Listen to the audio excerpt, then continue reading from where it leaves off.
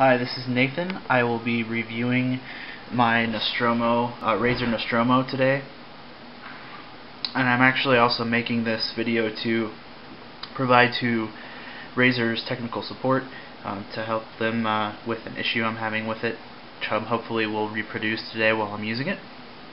So first of all, I want to go into the configurator and show you how I'm using all of the buttons. So this is my 3-day-old Razer Nostromo. I've been using the Belkin Nostromo controllers. I have an N50 and an N52. I've been using those combined for over 10 years playing FPS shooters. So we're going to be looking at the configuration, and then after we get done with that, we will go into some Battlefield 3 and try to see if we can reproduce the issue. So I'm going to narrate here. So what I use the Razer Nostromo for, and what I've used all of them for, is particularly if you see at the bottom here, these shift states. So they're an important piece of what I do when I'm playing, just so that I can have different key maps going. So you can see we're on the third key map here, the green one. We also have a red one and we have a blue one, and we'll get to those in a second. I use the green one primarily just because it allows me to not have such a bright light on. The old Nostromos could have basically a non-lighted state, so they had a blank one, and then you could do red, green, or blue. The Razer iteration of this product allows you to have 8 different key maps. So as you can see along the bottom here, it kind of scrolls and has those different key maps that you can map them to. So the green light is the least bright on my eyes when I'm playing at night, so I usually leave it in the green state.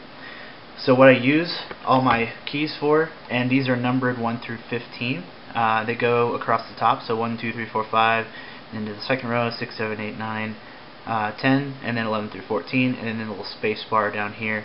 I also use the directional pad, and so I'm going to show you what I have these currently set to, and kind of an explanation for the second key map that I use. So right down the line here, let me zoom in a little bit so you can see better. Maybe, no, it's not going to focus right. I can just go down. Basically, each one of these keys, I'm more or less using just a direct key mapping on it. So I normally don't use any type of macros or anything like that. I just use single keys. So I have this first key set to go to the red key map, and the way that that's set up is it's a momentary toggle. So I'm holding it down. Once I hold down the button, the rest of the keys 2 through 15, as well as a directional pad and the button above the directional pad, can become a different key set. So my primary key set I have on the second key is a /. I'm doing a W, an E for 4, and then a tab for 5. For 6 I use R, 7, 8, and 9 are my other movement keys, and are A, S, and D. 10 I use Q. 11 goes to my blue key map, and then the 12th key is B, 13 is H, 14 is I, and basically my whole reasoning for these keys is just to make sure that we have a different key on each key, so that I can go into my FPSs and just map them. So I use the same basically key map for all FPSs that I play. Over here on the directional pad, place the primary key map. I've got an equals key. I've got a cycle key maps that is bound to the mouse wheel. I don't really ever use those. And then button 15 is a comma. So that's a comma. And then what I've done, I read that some people were having issues when these diagonal keys up here on the directional pad were mapped to something. So on all my 3 key maps, I have these all set to off, these diagonals. So on my up or forward or north, I have the space key. Down I have C for crouch, and then I have Q and E. So Q is my spotting key, and then E is use, which I also have bound up here to the 4 key. So that's what I'm using that for. When I use my Keymap to Keymap 2, when this red Keymap, what happens whenever I hold that momentary toggle, I go here, and then I typically have these mapped 1 through 9. I'm having an issue with this product where when I am moving forward and when I'm switching to different weapons, so if I hit 2, so if I hold button 1, which is momentary red toggle, and I hit 2, that should bring up my main weapon. 2 should bring, or 3 should bring up my pistol. 4 should be my any kit that the user is using. So if I'm a medic, it throws out a med kit, and then 5 pulls out my defib paddles if I need to revive someone. So that's what I typically use, just 1 through 4 on that. But I'm having an issue where sometimes when I'm moving or I'm strafing or I'm running and I throw out a med kit or I switch to a different weapon, the forward key is getting held down, not physically, but the character on the screen will either keep running forward or keep moving right or keep moving left, depending on which key it's getting stuck on. And then my user on screen, let's say that I go and I stop behind some cover and I'm moving left or something, and the key will remain, like the left key is being held down, and I'll walk out in front of everybody and I have to mash a bunch of keys to try to get to stop. So that's one reason I wanted to show these. So basically my macro for this is literally, if I pull up 1 key, it's hit the 1 key, wait 5/100ths of a second, release the 1 key.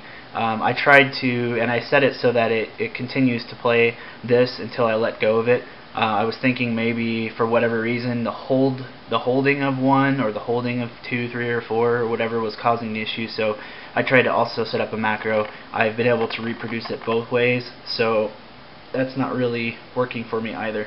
So anyway, my last key map, if you remember from the first one, is changing to Keymap 1, which is the blue. I have a push-to-talk microphone, and I have that bound on this Keymap 1 to a different button.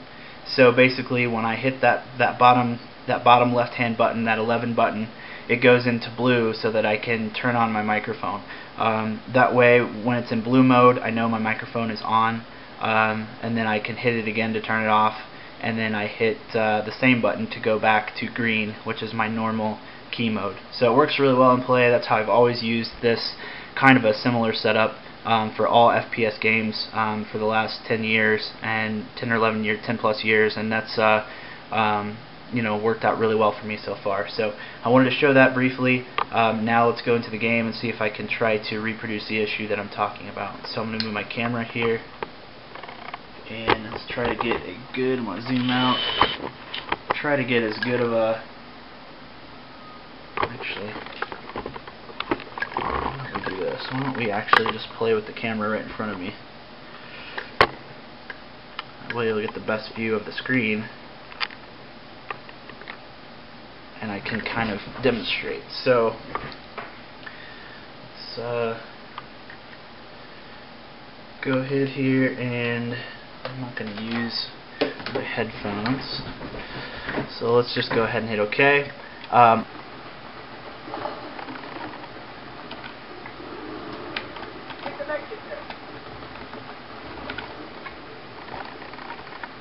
It was doing it and I hit a key.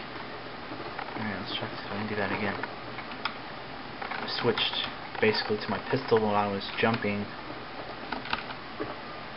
No, didn't do it that time. What I want to do is get it to where it's doing it and it continues to run. I take my hands off, I put the video camera on it, and we go. That's kind of what I'm trying to do here for you guys.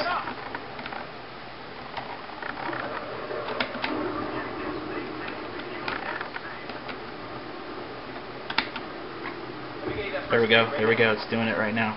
It's doing it right now. Hands are not on it. Moving the mouse. Look at that. It's just moving by itself. It's moving to the right. So it's thinking that, or it's moving up and left, looks like. So a little bit forward, a little bit left. Yeah, so see, my hands aren't even on it. It's moving. I'm not touching. I'm way back away from the thing here. Let's move my mouse. So as you can see, for whatever reason, it's thinking that it's still moving. So if I hit a button, let's see if it stops. I'll try to hit forward. Now it's just moving right. So it was like I had hit forward and right at the same time when switching a weapon. Now it's just moving right. So if I hit right, I bet you it'll stop. So let's try to hit right. 3, 2, 1, right. And see, it stopped. So that's what I'm seeing. I've been able to recreate that when I'm throwing a kit out, or as you saw just now is when I was hitting the pulling the pistol out, and it looked like to me the way that it was moving and the way that it responded when I hit the buttons is that it was moving forward and right at the same time, as if it thought I had the 3 and the 3 and the 9 buttons continually held down. Once I hit forward, then it only was moving right, and then once I hit right, it stopped. So that's what I'm seeing, and I'm going to get this to Razer technical support to see if they can help with that. So thanks for being patient and watching as I did this, and have a good day.